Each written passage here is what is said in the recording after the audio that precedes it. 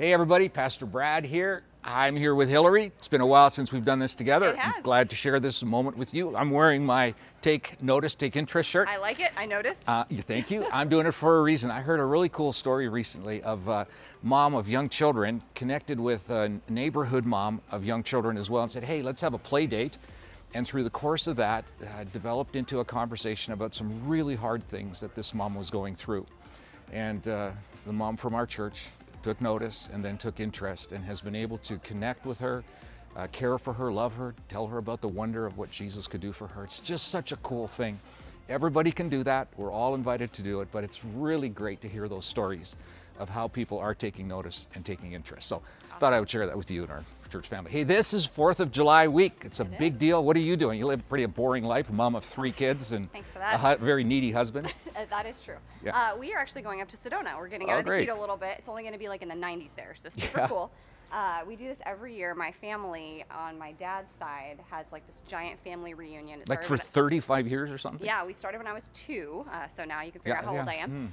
But yeah, so now it's gone from like 12 people when I was 2 years old to now there's like 40 of us, and there's kids running around everywhere, and so we're going to be up there for the whole week, including the 4th of July, so that's great. It's going to be great. That's how great. about you? I'm staying home. Oh.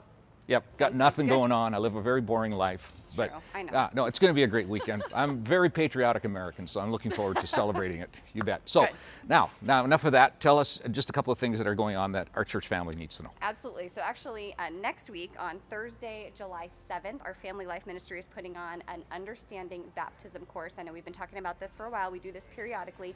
So if you are a parent of a young child, 4th grade, elementary school or so, who has been asking questions about baptism, wanting to know more about what it means to be baptized and what that does for your faith, we would love for you to participate in this class.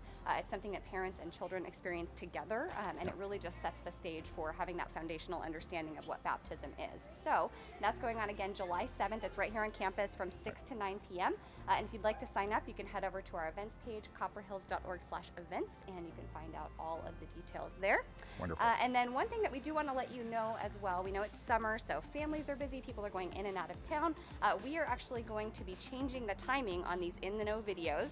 Temporarily, we're going to be moving to every other week for the video, so we can give you the important announcements every other week. But still check your email. The Wednesday email will still be coming to you once a week, so we'll make sure if something's coming up on those off weeks, we will let you know. But we wanted to let you know so you didn't get worried when you didn't see us. Can you hear the cheering? Every other week.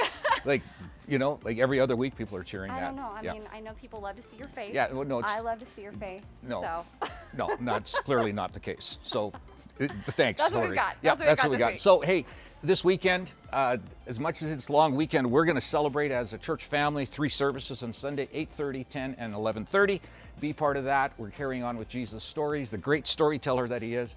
Fantastic parable this weekend. Don't miss it.